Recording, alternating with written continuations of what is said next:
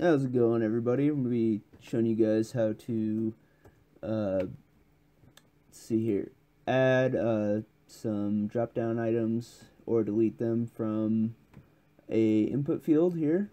So, for instance, if we have A, shows A there, we click the add button, it adds it into our drop-down menu.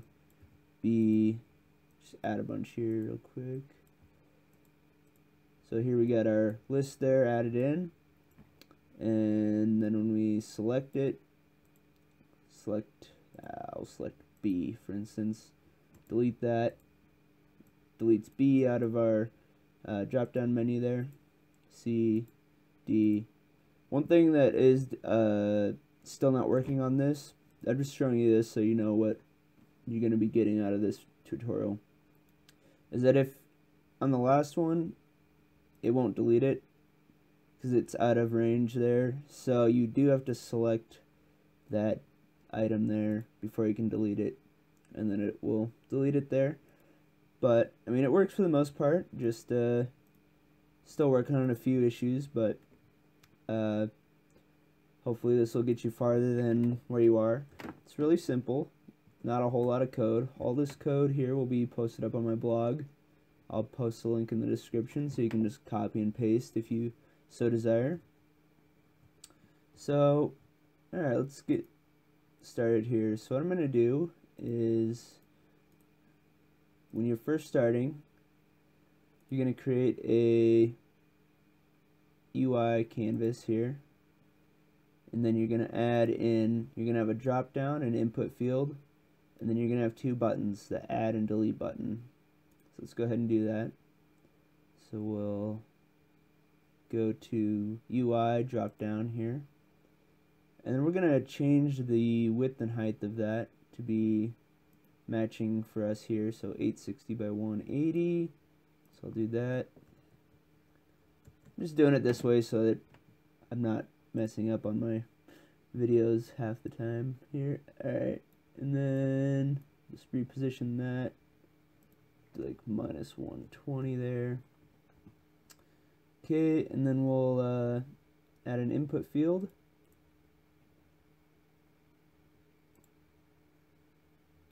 I guess we want this text to be a little bit bigger here too, so we'll go down to the label there, change our font size to 100. Okay, and then our input field, move that up a little bit there. And that was 860 by 180. Okay, we'll move this over here. Okay, and then we will, let's see here, change this to 100 there, so that pops up so you know that that's an input field. Alright, next up we will add in a couple buttons. Just copy and paste that there, and then we'll reposition this button. This will be our add button, so we'll have it up here. I'm just going to rename this, so add and delete. So I'll move this guy over here, and then I'm just going to resize it here, width and height 360 by 180, and then I will increase the font size there, change this to add, and same thing with the delete, 360 by 180, increase the font size to 100 there, change this to delete, and let's see here, just make it 520, just to make it flush with each other, and let's see here, make sure our input fields same as that. Make it 215. I like even numbers. Alright. So next thing we're going to do is you're going to create a script. I have a script folder here. We're using C#. We'll call it Dropdown Menu 2 here. Open that up. And then, let's see here, what did we get? See if it opens up here. There it goes. Then if you want, you can just copy and paste from my site here.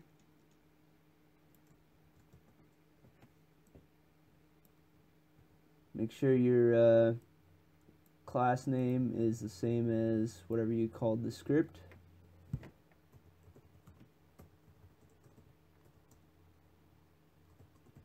Menu 2, that'll be right up here. Save that. So what this does, I'll just run through it real quick. I mean, it's commented pretty heavily, but I'll just go through it a minute. So this text drop-down text, so this will be what we'll be adding from the input field. So if we go to our inspector here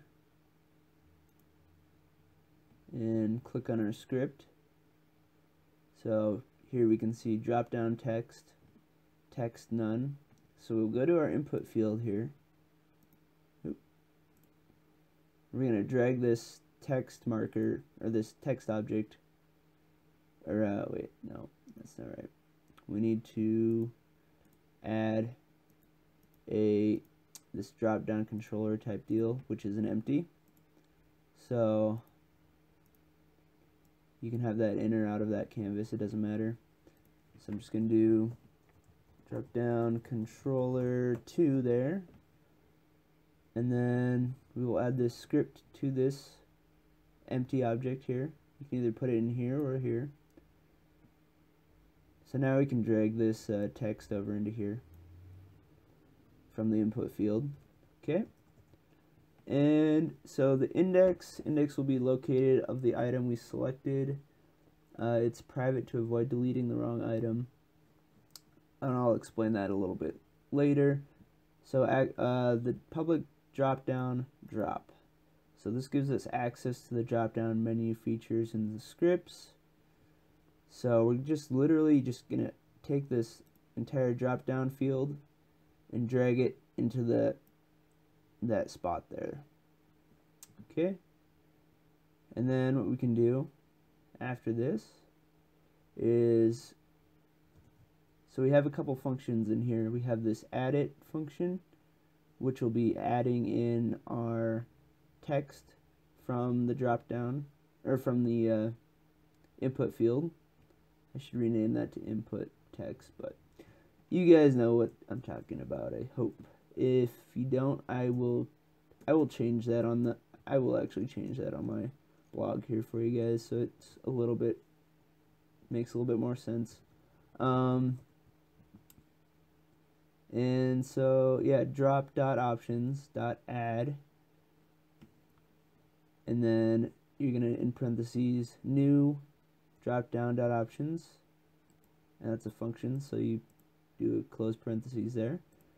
And then the curly braces, so this is actually, so you do text equals dropdown text.text, and in these dropdown items you can actually add images, and I haven't really messed around with that yet, but what you would do here, just for your information, is you'd put a comma, put image, and then equals, and then you would have either some file location or to an image or something like that. I really haven't messed around with it though, so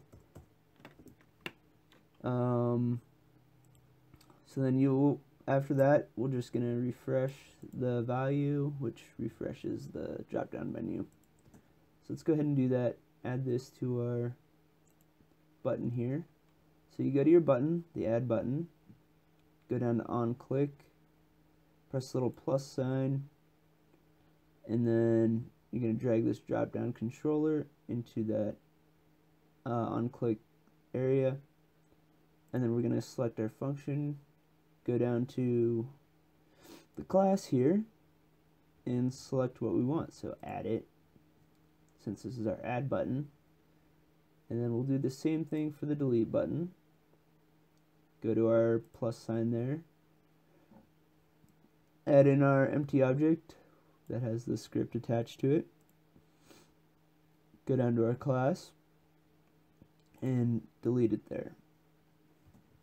Okay, so the next thing is, so we have this class, or not class, sorry, this function, public void set index int var index, and then, so I said I was going to explain this later, right? So what this is you have in the Dropdown object here, if you go down, you have this on value changed int 32 there. So that's basically what this function is that I'm using. So you're going to add in your, hit the plus sign on that, drop in your controller, and then you're going to go down to the menu and you're going to select dynamic int. So what this does is, when you select an option here, oh man, I need to change that real quick. So I'm just going to press 1. So if you select B, that's going to be index 2. And so what I'm doing there, every time you select something new, so like when I selected B, this function passes in that index value. So it'll pass in, it's a 0-based index, so it'll pass in 1. Because so option A would be 0, option B is 1, option C is 2.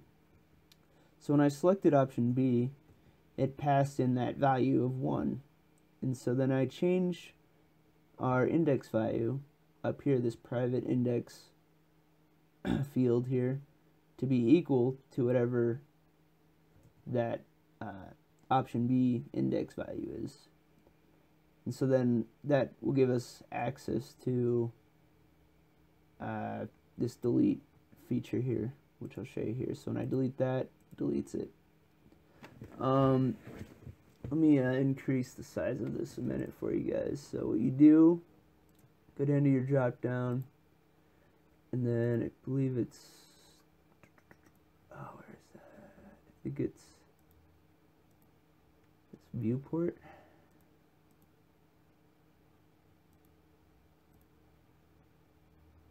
No. Sorry, I will figure this out really quick. How would I do that in here?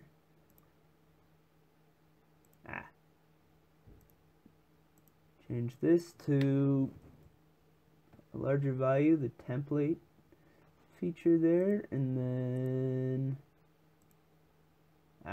scroll bar, change that to be wider. Okay, we'll see if that fixes that. No. Okay, so content. There we go. Viewport content 150. Save that. Okay, increased our viewport, and then content item. Okay, we'll increase that size of that.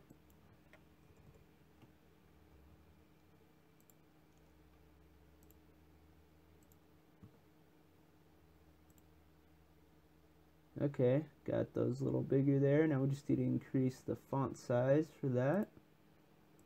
Let's see here.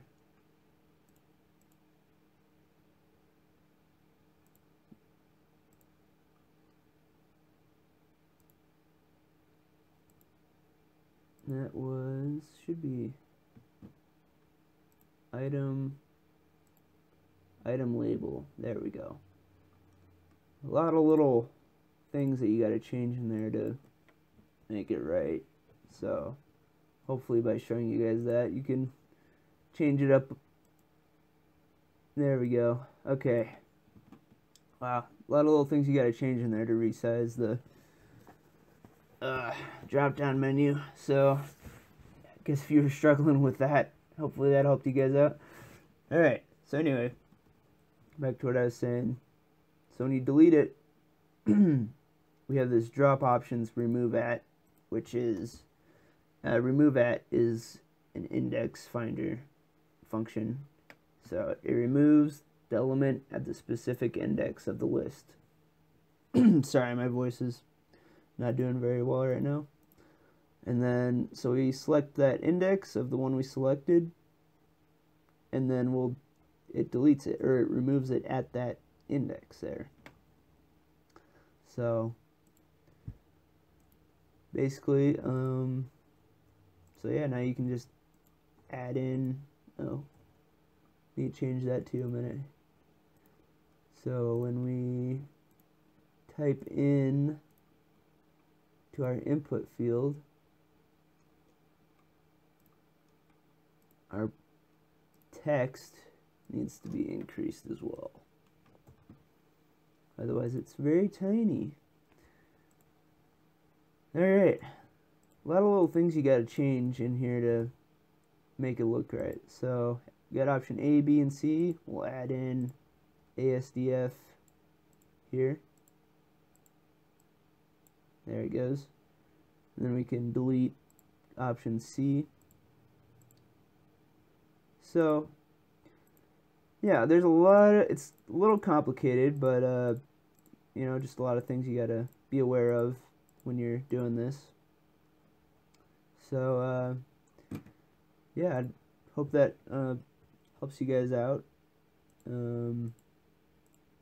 I was definitely struggling with this at first, so took me a couple days to figure this out, but hopefully that helps you guys out, and I'll be posting the link for this code on my blog, so if you just want to copy and paste that, you'll be more than welcome to do that for free. So anyways, thanks for watching, guys. Like and subscribe if that helps you. Thanks.